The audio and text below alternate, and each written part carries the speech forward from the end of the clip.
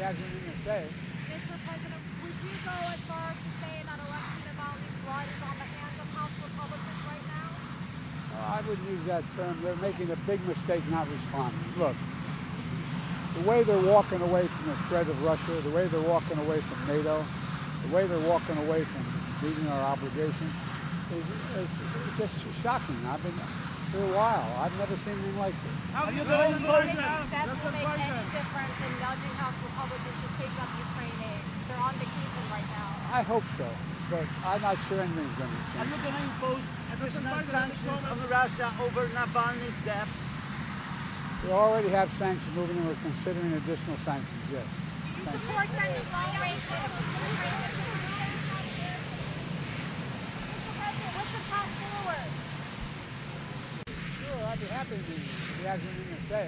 Mr. President, would you go as far For a while. I've never seen anything like this. Are you going to impose steps will make any